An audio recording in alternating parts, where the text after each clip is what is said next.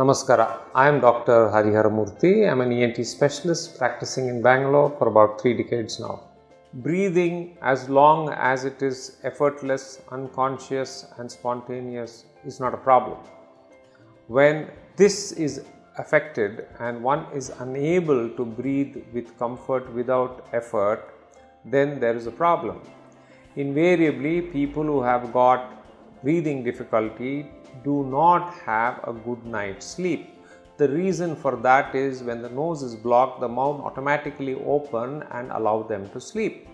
So when one is unable to breathe, the oxygen levels are going to drop, and when there is a repetitive reduction in the oxygen levels, patients will have the concomitant symptoms. Now, why does this oxygen level drop?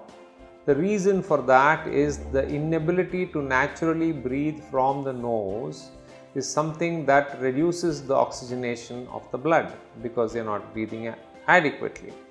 And when the person then starts breathing from the mouth, as in a case of a person who is snoring, then the person is breathing, and as a result the oxygen levels are normalized.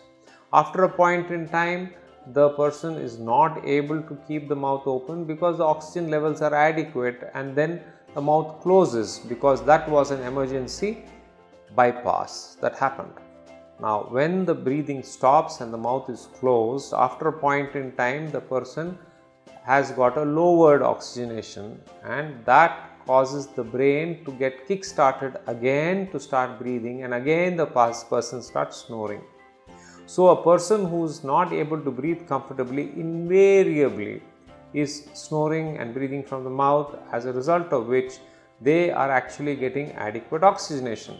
So it's imperative to understand that the breathing that is affected in a person who is not able to breathe from the nose is through the mouth, and that doesn't happen spontaneously and continuously. This cyclical stoppage of breathing that happens because they are breathing from the mouth is what causes them to have cyclical drop in the oxygen levels that are affected and the oxygen levels going to the brain.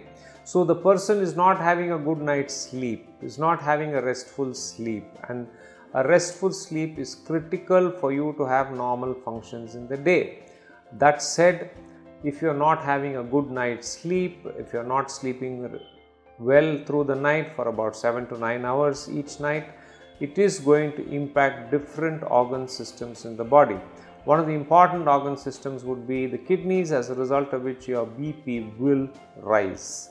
So the blood pressure rising in a person who has got breathing difficulty and is not having good sleep is something of serious concern. People who have got repeated sleep apneas are very prone to have type 2 diabetes. So the rise in type 2 diabetes sometimes can be attributed to one of the factors being sleep disturbances. The other thing that has to be taken very seriously is the increase in coronary artery disease. So ischemic heart disease, coronary artery disease is one thing that has been seen to rise in people who have got sleep apnea problems.